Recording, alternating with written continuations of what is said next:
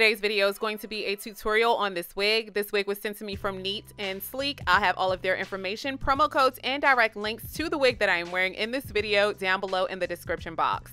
The name of the wig that I was sent is Judy. Judy is a full lace wig that has been hand braided using 100% premium synthetic Kanekalon hair.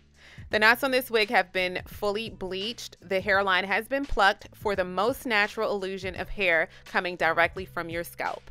So Judy comes with 3 combs, an adjustable elastic band, sparse baby hairs. I ordered this wig in a size medium. The length of this wig is waist length and the color is a color number 1B. Okay, so the first thing that I'm going to do is to grab Judy and place her on top of my mannequin head. Then I'm going to grab some T-pins and stick the T-pins into the extra lace just to make sure that she's secure. The next thing that I'm going to do is remove this anchor cornrow surrounding the hairline because that's where the baby hairs are, and I want to make sure that the baby hairs look as natural as possible. So I'm going to have to pluck away some of those hairs. Of course, you can always skip this step. Baby hairs are not a requirement to wearing a wig. I am going for baby hairs on this unit, but if you choose not to wear baby hairs, all you have to do is cut behind the hair that they left for you and follow the natural shape of the wig. Okay, so let's get into thinning out this hairline. I'm going to grab my tweezers and I'm going to take my time just thinning it out as much as possible because I want to have really sparse baby hairs so that they can look as natural as humanly possible. So I'm going to spend my time doing that. And when I'm done, I'm going to grab my razor blade and cut the baby hairs shorter.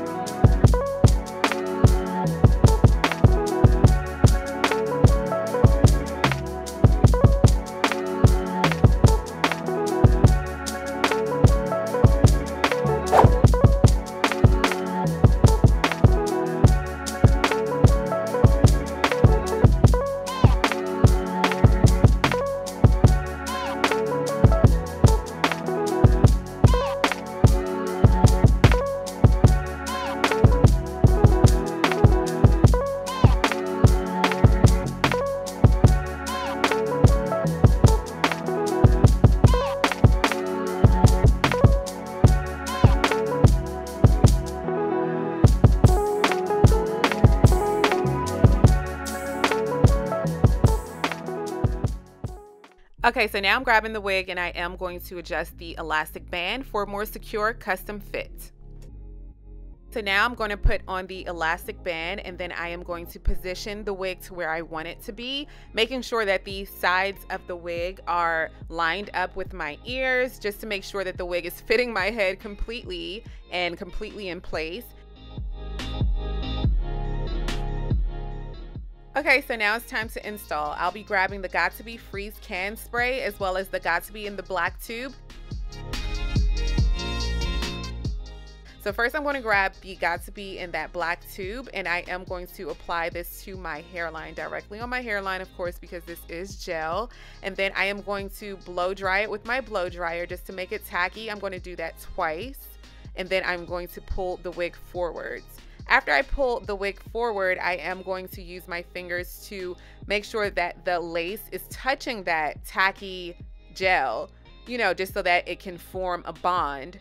And then after that, I'm going to grab the freeze spray and I am going to spray on top of the lace. And once I put my headscarf on, that's going to stick everything together pretty much.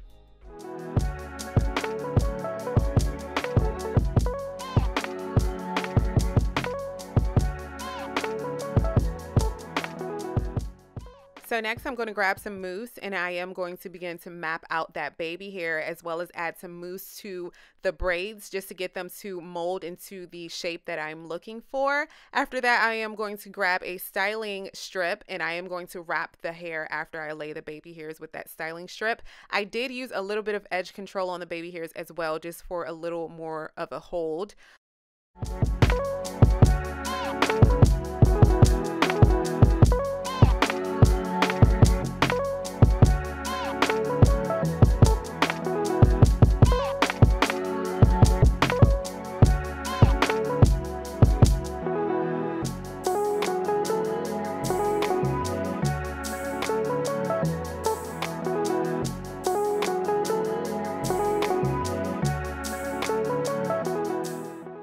And here's the finished look. I think Miss Judy came out looking so natural. Like, it's crazy how natural this wig looks.